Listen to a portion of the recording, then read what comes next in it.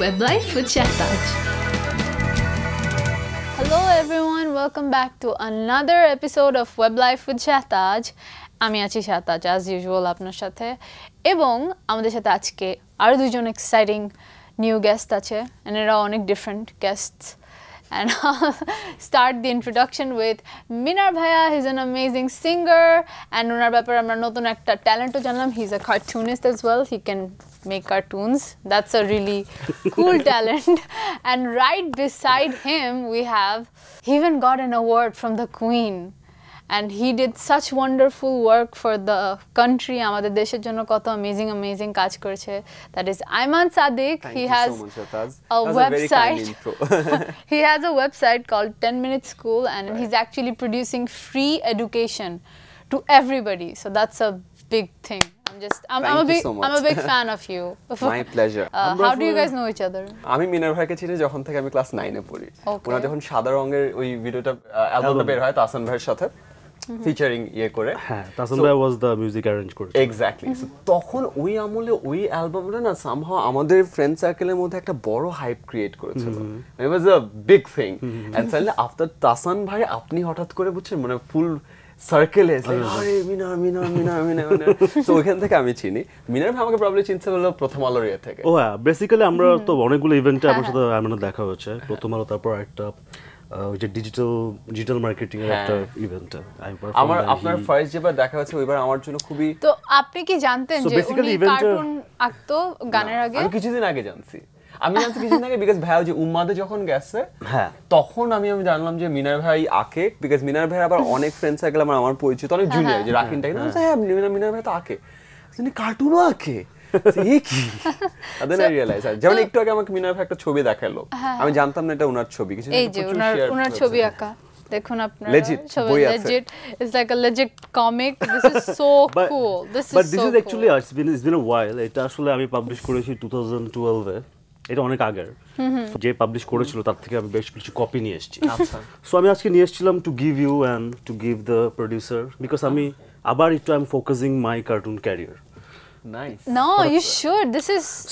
This can আমাদের because একটা reason আছে এটার পিছনে যে আমার next music video is going to be an animation so we can't wait for that. I'm excited for it. আমি নিজে করছি না there is an animation studio but আমাদের 10 মিনিট স্কুলে বাচ্চাদেরকে একটু শিখায় যান আমি তো I don't know about animation but yeah আমি কার্টুনের কোনো course even you told me যে একদিন একটা there can be a drawing course yes I will do that যেটাতে উনি শেখাচ্ছে I will do the keyboard course actually drawing আসলে আমি তো আঁকি তো নিজের মতো করে বাট মিউজিক হলে সেটা একটু আমি আপনাকে জাস্ট একটা অভয় দেওয়ার জন্য বলি আমি যেদিন ফার্স্ট একটা টেড একটা ভিডিও থেকে আমি শিখলাম কিভাবে সুন্দর মানুষের চেহারা আঁকা যায় 6 9 ওই যেভাবে করে ওটার পর আমি একটা ভিডিও বানাইছিলাম যে এইভাবে আঁকতে হয় চিন্তা করেন তাহলে ওকে তাহলে আমি ওয়েল কোয়ালিফাইড তাহলে আমি শিখাতে পারি রাইট আই ক্যান মিনার ভাইয়ের মানে কোন গান শুনলে আমি বুঝে ফেলি এটা মিনার ভাইয়ের গান হি হ্যাজ দিস সিগনেচার একটা ভয়েস যেটা বোঝায় যে এটা মিনার ভাইয়ের গান একদম ইউনিক কথা বলতে চাই জানেন আপনার ফার্স্ট যেদিন দেখা হয়েছিল ছিল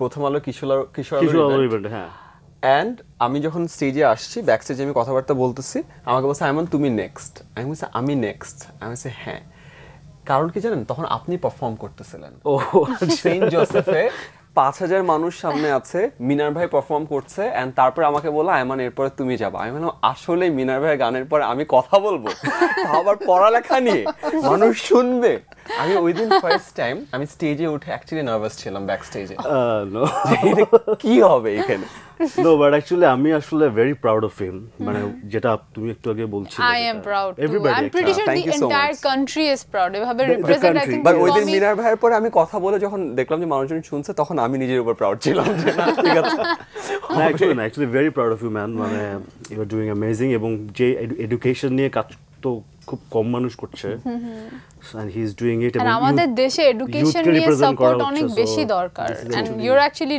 fulfilling that তাহলে মিনার ভাইয়ের কাছে একটা কোশ্চেন নিয়ে চাই আপনি তো নিজের গান নিজেই লেখেন হ্যাঁ সো আপনার আইডিয়া কিভাবে আসে গানের lyrics and all that's a very difficult thing আমার মনে হয় আসলে লিরিক্স কম্পোজিশনটা আমার কাছে মনে হয় যে আমি যেভাবে দেখছি আমার সারাউন্ডিংস ওখান থেকে আসলে আসে আইডিয়াটা। আগে থেকে প্ল্যান করে রাখা হয় না? না, আচ্ছা যখন মনে পড়লো তখনই কি কাগজ নিয়ে লিখে ফেলেন? একদমই। আসলে মিউজিক কিন্তু it's all about moment. Music কিন্তু এমন না যে 1 বছর ধরে আমি চেষ্টা করলাম, চেষ্টা করে 1 বছর পরে একটা গান বানালাম। It's not that. It's like হঠাৎ করে আমি হাঁটছি, হঠাৎ করে আমার মাথায় চলে আসলো সুরটা। Music is this, this is the tune. And লিরিক্সটা আসলে লিরিক্স আমি যেমন ঝুমের ক্ষেত্রে যখন আমি যখন ঝুম লিখি তখন আমি কিন্তু মার্কেট চিন্তা করেছি, আমি কিন্তু কমার্শিয়াল চিন্তা করেছি যে মানুষের অ্যাকসেপ্টেন্স কিরকম হবে।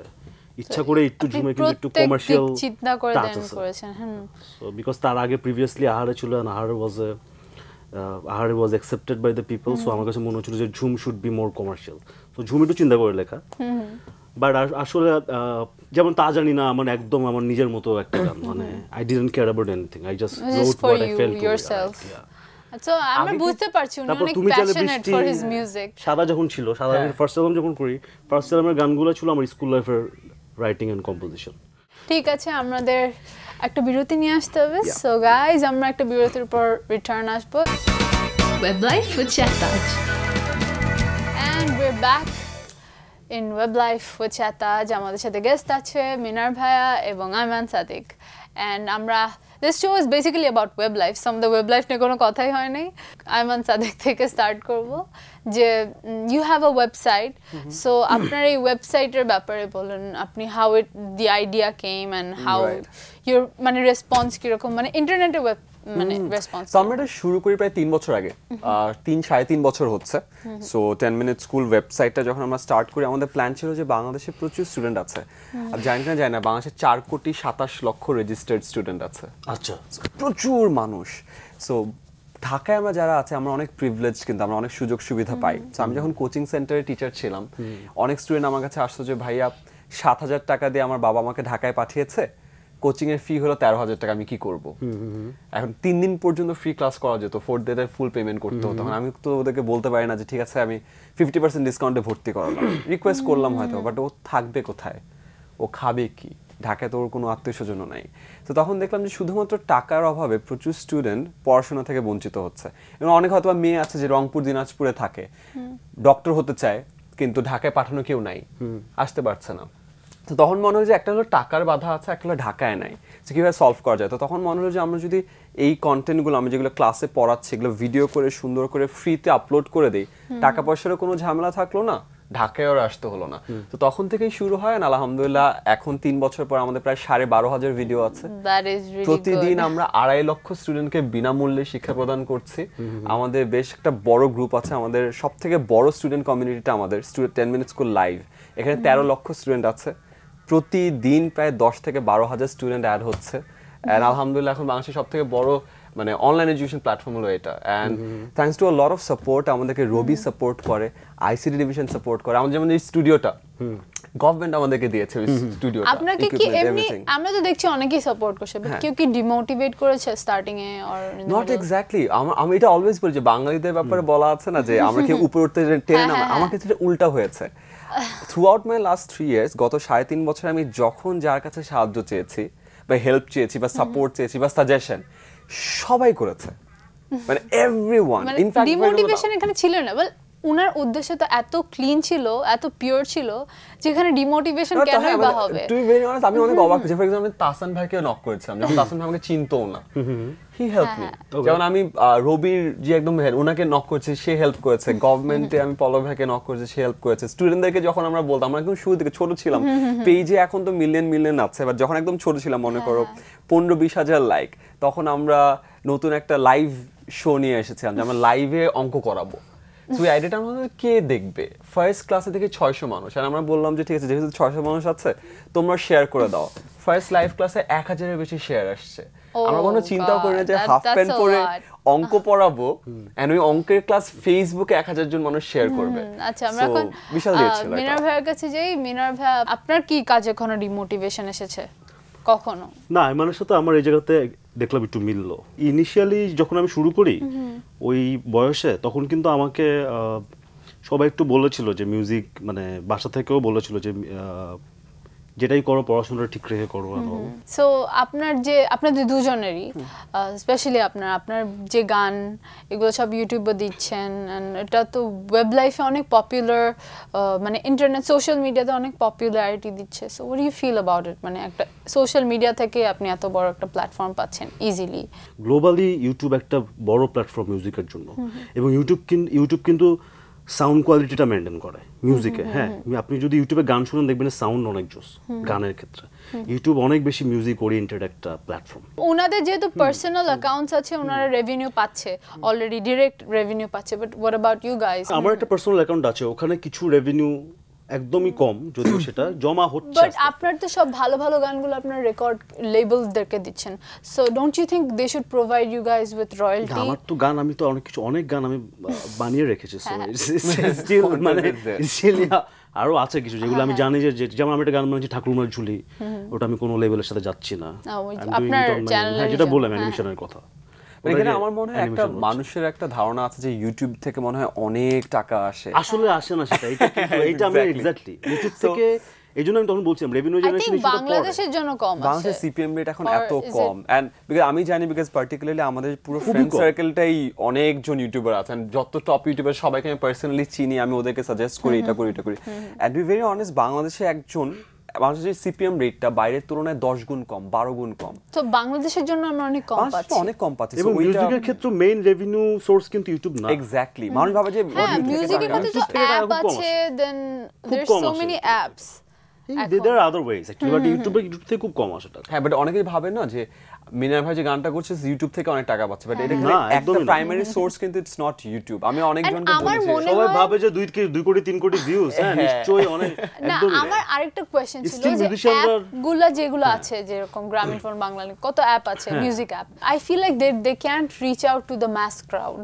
আমার মনে হয় বিকজ অ্যাপটা এত মডার্নাইজড না, but day by day they are reaching it out, definitely, because everybody is being technologically sound, তাই না? ইউটিউবও এখন অনেক বেশি ফ্রেন্ডলি, একদম mass.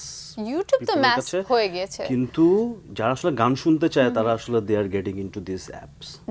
they are so we have a good future with the apps. I think অ্যাপে অনেক company কিন্তু app করছে, মানে অনেক রেকর্ড লেভেল আস্তে আস্তে দেখবেন যে ওদের পার্সোনাল অ্যাপ চলে আসছে। ঠিক আছে, so app culture is being I think 10 minutes school has the আমরা অ্যাপ লঞ্চ করছি সামনে, so আপনাদেরও অ্যাপ হবে, সো সবকিছু ঠিক আছে। আমরা আরো জানবো, এমন হতে পারে যে আপনি মিনার রহমান নামে আমি একটা অ্যাপ করছি, হতে পারে আমার সব গানও থাকলো। ঠিক আছে, আমরা আবার আরো কথা বলবো, কিন্তু আমরা আগে মিনার ভাইয়ের কাছ থেকে একটি গান শুনে আসবো এবং তারপরে একটা ছোট্ট বিরতিতে যাব। সো আমরা গানটা শুনে আসি এখন। হ্যাঁ, এখন।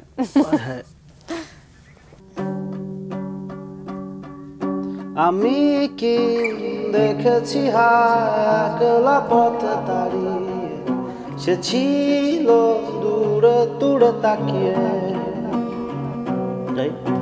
আহারে আহারে কোথায় পাবো তাহার, যে ছিল মনের অচিন কোণে, আকাশে বাতাসে বসন্ত সুবাস, কোকিলের কুহু ডাকে তারি ছোঁয়া, অলিতে গলিতে ঘরেতে বাহিরে যেথা যায় ডাকে মোরে তারি ছায়া। আমি কি দেখিনি হায় বুঝিনি শুনিনি হায় তাহারও মনের আকুলতা, কেন সে বোঝেনি হায় শোনেনি জানেনি হায় আমারও বুকের অবুঝ কথা। আমি কি দেখেছি হায় একলা পথে দাঁড়িয়ে, সে ছিল দূরে দূরে তাকিয়ে, আহারে আহারে কোথায় পাবো তাহার, যে ছিল মনের অচিন কোণে। That was so good, and আমরা ছোট্ট বিরতির পর আবার ফিরে আসবো। Weblife with Shahtaj. ফিরে আসলাম একটি বিরতির পর এবং আমাদের সাথে আছে মিনার ভাইয়া এবং আয়মান সাদিক। মিনার ভাইয়ের কাছ থেকে একটা বিউটিফুল গান শুনলাম, আমরা একটু আগে ক্লাব দিতে পারিনি, ক্লাব দিয়ে দিচ্ছি। ইট ওয়াজ বিউটিফুল। অ্যান্ড সো আমরা ওয়েব লাইফ নিয়ে কথা বলছিলাম, সোশ্যাল মিডিয়া, বাট এবার অন্য কিছু প্রশ্ন করব। সো মিনার ভাইয়া, আপনার মিউজিক ভিডিওতে আমি কয়েকটা মডেলসদের নাম বলবো, ওদের ভিতর আপনার সিলেক্ট করতে হবে কোন মডেলসদেরকে আপনি আপনার মিউজিক ভিডিওতে নিতে চান, ফিউচার কাজ করতে আগ্রহী। মানে একজনকে নাকি অনেকজনকে? আমি কয়েকজনের নাম বলবো, আর পুরো ইন্ডাস্ট্রির ভিতর আপনার 5 জন মডেলের নাম বলেন, শর্ট লিস্ট করেন, লাইক প্রথমে কার সাথে কাজ করবেন, সেকেন্ড কার সাথে কাজ করবেন, থার্ড কার সাথে কাজ করবেন, ফিফথ কার সাথে কাজ করবেন। আমি তো সবাইকে নিয়ে একটা মিউজিক ভিডিও বানাতে চাই। না মানে আমি তোমাকে, তারপর হচ্ছে সাফা কবির, সাবিলা নূর and Toya and সবাইকে না আমি একটা কম্বাইন, সবাইকে একটা মিউজিক ভিডিও বানাতে চাই। Yes. Yes. না মানে not yes, মানে তোমার সাথে বলো না, সবাইকে না আমরা একটু It's okay মিরা ভাই, বুঝছি। Just because you're in my show, that's what you're saying. No, actually no. Yeah. But এমনিতে I would like to, আমার তো আসলে সব, আচ্ছা কি আমার কি করতে হবে এখন? আর যদি বলা হয় who would you want to be with in a relationship? মানে এটা তো আসলে না, I don't want to actually. You don't want to. Are you in a relationship with anyone? No, আমি এটা কেন আপনাকে বলবো? Okay, fine. I don't even want to know, okay? Exactly. Okay, so anyways, Ayman Sadik. Yes. He doesn't do music videos. পড়ালেখার ভিডিওতে আমি কোনো model তো আনতে পারবো না। পড়ালেখার ভিডিওতে আপনি কোন মডেল? ওই যে থাকে না যে পড়ালেখার ভিডিওতে যে সব কোচিং ক্লাসে আপনার অ্যাসিস্ট্যান্ট টিচার হিসেবে রাখতে চান কাকে? আমি জানি না কে ম্যাথস ইংলিশ খুব ভালো পারে। Who's a very good student in our industry? Zephyr থাকলে ভালো লাগবে. She will be like teaching. O teacher হবে নাকি স্টুডেন্ট হবে? স্টুডেন্ট হলে যদি অ্যাক্টিং ভালো পারে তাহলে অনেক ডাম স্টুডেন্ট বানাবো, যে কিচ্ছু পারবে না সব বুঝাবো, ওরকম রোল প্লে করবো। টিচার যদি হয় নাবিল আপু, নাবিল আপু is Assam. She came few days ago. হ্যাঁ, লাস্ট দিন আমি একটা শো হোস্টিং এর সময় সে অনেক nice. Oh, she actually had to? হ্যাঁ, এন্ড তারপরে তার যখন আয়নাবাজি সিনেমাটা বের হয় তখন সে আমার একবার ভিডিও শেয়ার করেছিল যে আরে এই ছেলেটা অনেক ভালো অঙ্ক ইংলিশ পারে, তারপর আমি তার ফ্যান হয়ে গেছি। গ্রেট, তার সাথে একটা ইংলিশ ক্লাস বা ম্যাথ ক্লাস নিলে ভালো হবে। ইয়েস, নাবিল আপু। নাবিল আপু, ওকে। রাইট। আর এমনিতে do you like someone in this industry? No, of course not. Why would you tell me to say that? My producer asked me, I didn't know. So, Ayman ভাইয়া, আপনি যেহেতু এত কোচিং করেন, এত মানুষকে এডুকেশন প্রোভাইড করেন, you're doing an amazing job. So, when you were a student, how were you as a student? ছাত্র হিসেবে আমি খারাপ ছিলাম না, ভালো ছিলাম। আমি সবসময় টপ 10-এ থাকতাম, বাট আমার লাইফের একটা হতাশা বা রিগ্রেট, আমি কখনো এডুকেশনে কখনো ফার্স্ট হই নাই। সবাই বলেন আমি নার্সারিতে ফার্স্ট হয়েছি, কেজিতে ফার্স্ট হয়েছি, আমি কখনো না ফার্স্ট হই নাই। অন্য অনেক জায়গায় ফার্স্ট হয়েছি, পড়ালেখায় কখনো ফার্স্ট হই নাই। আর what about you? আপনি how are you as a student? আমিও কোনো ফার্স্ট হই নাই। But were you a good student? মানে Yes, I was not that bad. But দুজনের কেউ কি ক্লাস বাঙ্ক করেছে কখনো? ক্লাস বাঙ্ক করেছি, আমি ভদ্র স্টুডেন্ট ছিলাম। বাঙ্ক টাঙ্ক করতাম। আমার সাথে আমি আমার মতো একজন কাউকে না, আর আমি ভাই ক্যান্টনমেন্ট পাবলিকে পড়তাম। আমার বাবা আর্মিতে আজীবন ক্যান্ট পাবলিক স্কুল কলেজে পড়েছি, সবগুলোর প্রিন্সিপাল ছিল আর্মির। ওখানে বাঙ্ক করলে আমার বাসায় কল না, ওই আঙ্কেল মানে ওই স্যার আমার ডিরেক্ট আব্বুকে কল করে বলতো যে তোমার ছেলে বাঙ্ক। আমি ওই রিস্ক কখনো নেওয়া সম্ভব ছিল না। তাহলে তো আঙ্কেল নিশ্চয়ই অনেক স্ট্রিক্ট ছিল। স্ট্রিক্ট হওয়ার দরকার হয়নি, মানে এমনিতেই জানতাম যে কি পরিণতি হবে ওই জন্য। বাট জীবনে কি কখনো মার খেয়েছে আর বকা? একবার আমার বাবা আমাকে একটা ঠাস থাপ্পড়, বাট ওটা অনেক ডিফারেন্ট কারণে, নামাজ পড়া না পড়ার কারণে, বাট লেট হওয়ার কারণে। স্টিল আমরা সবসময় 5 ওয়াক্ত নামাজ পড়ি, ফুল ফ্যামিলি। সো ওইখানে কোনো একটা কারণে জামাতে যায়নি অথবা কাজা করছি কোনো একটা ইয়েতে, মানে ঠাস, আমার মনে আছে লাইফে একবার। আর আপনি কখনো প্যারেন্টসের কাছে ঠাস ঠাস? আম্মুর কাছে, হ্যাঁ আম্মুর কাছে একবার। What about dad? আমি না মিনার ভাইয়ের চেহারা ইমাজিন করতেছি, উনি মায়ের কাছে। আম্মু ছোটবেলায় মারছিল, বাট ওটা বেসিক্যালি হচ্ছে আমার আব্বুকে আমি অনেক ছোটবেলায় আসলে আব্বু মারা গেছে, মানে আমি যখন স্কুলের সাথে পড়ি তখন। সো আমি আব্বুর সাথে অনেক কনভারসেশন আমার হয় নাই, আব্বুর সাথে আমার সমাজ নিয়ে ডিসকাস করা হয় নাই, আমার মিউজিক নিয়ে ডিসকাস করা হয় নাই। বাট ছোট অনেক বড় ইন্সপিরেশন ছিল my father for me, musically and everything in voice. He was a banker. He used to work at Bangladesh Bank. আব্বু চলে যাওয়ার পর আম্মু আমাকে কখনো So she been your dad and mom both? Yeah. আর কখনো কেউ দুজনের ভিতরে একজন ফেল করেছে এক্সামে? না ফেল করিনি, এই যে বললাম না আপনার রেকর্ড পুরো ক্লিন আপনার? না কম আরেকটুর জন্য করি নাই। আমরা একদম শেষ পর্যায়ে চলে এসেছি, আমাদের কনভারসেশন অনেক মজার ছিল। আমি জানতাম না মিনার ভাই এত কথা বলতে পারে, এত হাসতে পারে। আপনি তো সবসময় হাসেন। আমি সবসময় হাসি অ্যাজ ইউজুয়াল। আমি ওনাকে যেরকম মনে করেছিলাম ওরকমই উনি, ওনার পাঞ্জাবির মতো সাদা মন, ওনার পাঞ্জাবি এরকম সাদা, ওনার মনও সেরকম সাদা। আর আমরা একটা গান শুনে আমরা প্রোগ্রামটি এন্ড করব। হ্যাঁ আপনার একটি গান, আমার রিকোয়েস্ট। So উনি আমাদের জন্য একটা গান গাব এন্ড আমি বিদায় নিয়ে নিচ্ছি। সো বাই গাইস, আমি নেক্সট উইক আবার আসবো। মিনার ভাইয়ের গানটি শুনতে শুনতে আমরা বিদায় নিচ্ছি।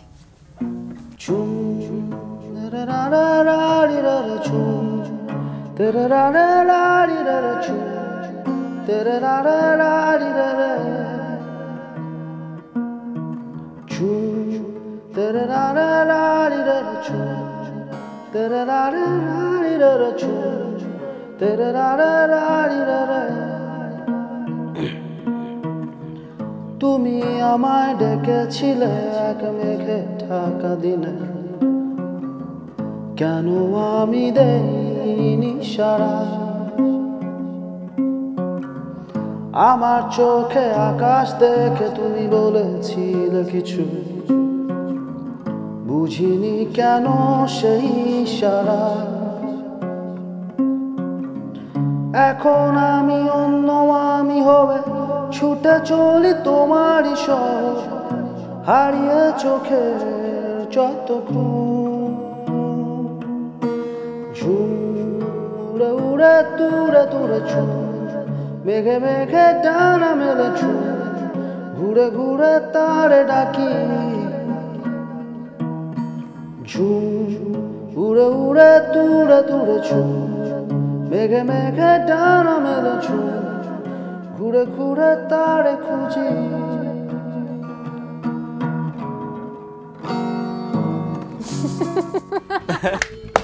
That was so good and আপনার গিটারটা অনেক কিউট। Thank you. সো আমরা বিদায় নিচ্ছি। Bye guys. Weblife with Shahtaj.